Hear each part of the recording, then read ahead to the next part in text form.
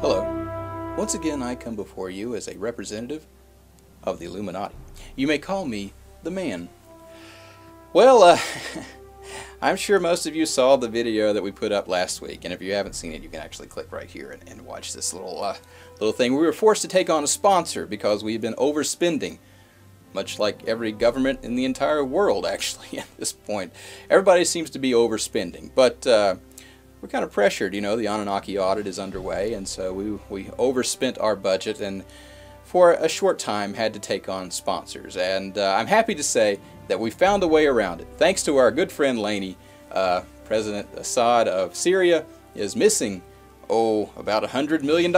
And oh, I wonder where that went. So anyway, we will no longer be putting Chanel No. 5 in the chemtrails. We are no longer sponsored by them in any way. So yes, and yeah, taking money from dictators, it feels good. Now, to go to this week's comment or question. A lot of the comments and questions we get over and over and over again are, hey, I hear the Illuminati are Satanists. Is it true? And if you're not Satanist, what God do you worship? Well, I have to say, the Illuminati is kind of a business, and so we don't really worship a god, so to speak, and it's definitely not Satan, which actually wouldn't be a deity. It would be a anti-deity.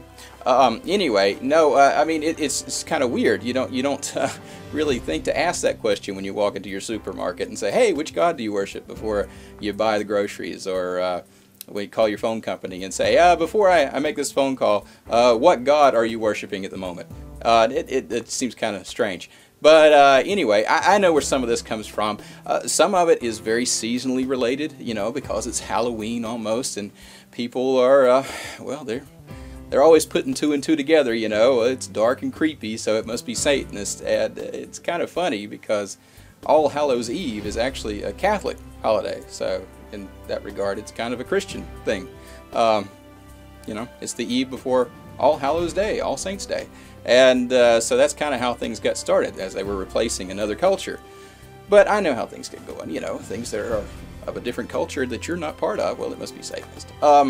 And I know some of that stuff comes from, you know, the Bohemian Grove. And if you haven't seen the Bohemian Grove video, you can click right here and see what's going on there. Well, I let you know that we are not worshiping Satan when we have our little mock care ritual there in front of the big owl. We're actually worshiping knowledge, wisdom, and you know, everybody needs a little more wisdom. It's all kind of a big play. It's big fun, you know. We're just putting all of our cares away, and then a majority of us go get drunk for about 3 days. And anyway, that's got nothing to do with Satanism either. As a matter of fact, Laney's a Presbyterian. Hugh's been Episcopal at least twice, depending upon what girl he's with, and Johnson, you know, Johnson prefers not to say who he worships, and so, you know, we respect that. So anyway, yeah, no Satanists here, right, Johnson?